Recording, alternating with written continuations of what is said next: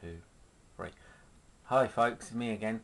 Today I thought I would show you how to use the digital readout I made for my thickneser, and also show you how I made it. Obviously I'm not gonna make it again because I've only got the one thickneser and I don't really want to take it off. But I'll show you in as much detail as I can, and I'll explain it in as much detail as I can. Using it is easy. It's a lot.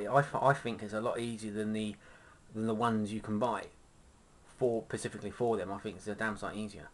It's not going to win any awards for looks, but it does a job. So I'll turn the camera around and we'll have a go.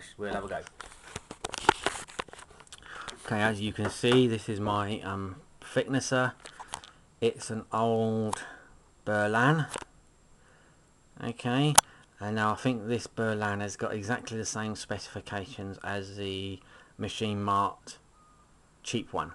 Okay, and this is my digital scales right there.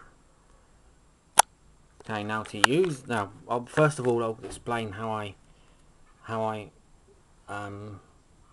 made it, and then I'll talk about using it. Okay, first of all, what I've done is I purchased myself one pair of digital calipers. Now these I got from eBay for £5.89p, that's including delivery to any UK mainland address. It comes from it comes from Japan, but I've had no problem with them. Okay, so with my digital calipers, I also, if I can get it down here, I also went out and bought, this is a sample pack, but you need to buy yourself some of these glue sticks, hot melt glue sticks. You can get them from www.gluegunsdirect.com, and there's a part number up there, 1942/12, and these come in quantities of 300.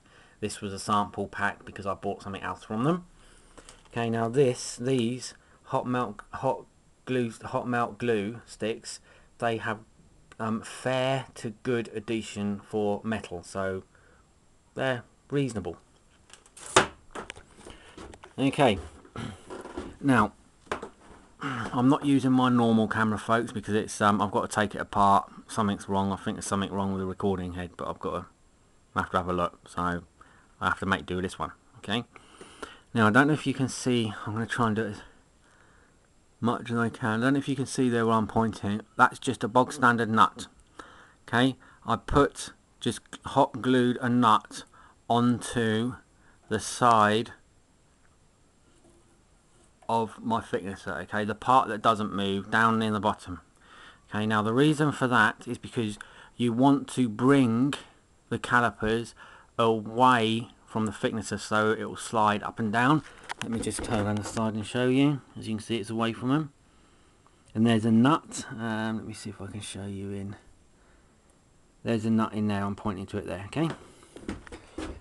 Now, when I was happy that the hot melt glue is dry, okay, I put a lot more than I needed of hot melt glue around the outside just to make sure it is doubly secure.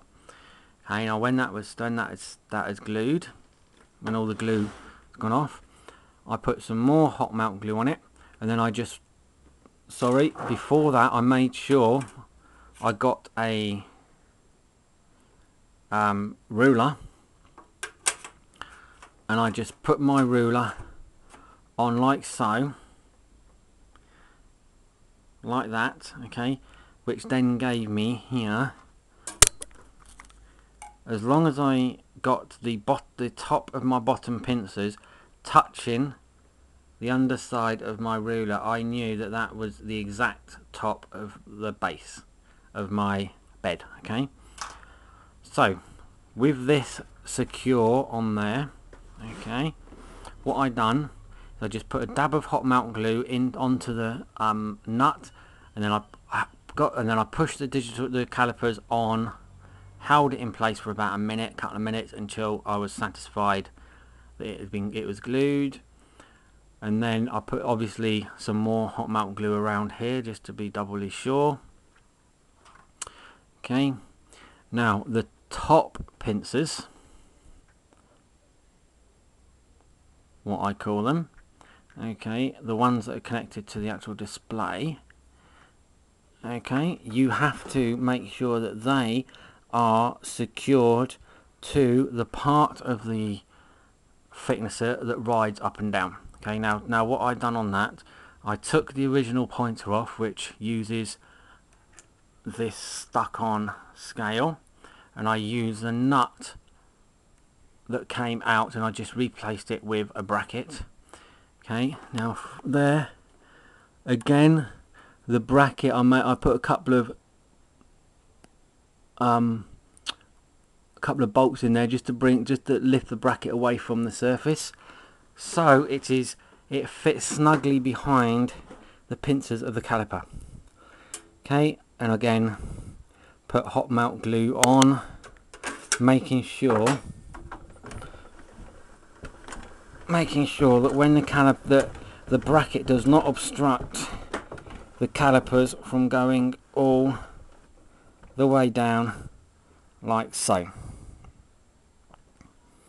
Okay, and then again making sure that the hot melt glue does not interfere with the pincers of the caliper opening and closing. Okay, so in a nutshell, you want the bottom pincers to be fixed to the side of your machine, and the top pincers at the same level. The bottom pincers at the same level as the top of the bed, and the top pincers have to be fixed to the part of the machine that rides up and down.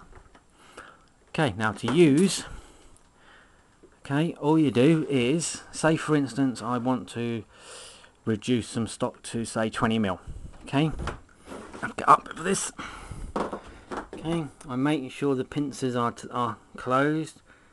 Turn my digital scales on, make sure it's reading 0, like so, and then I just, wrong way, turn it up until I get to 20mm. A bit too much. And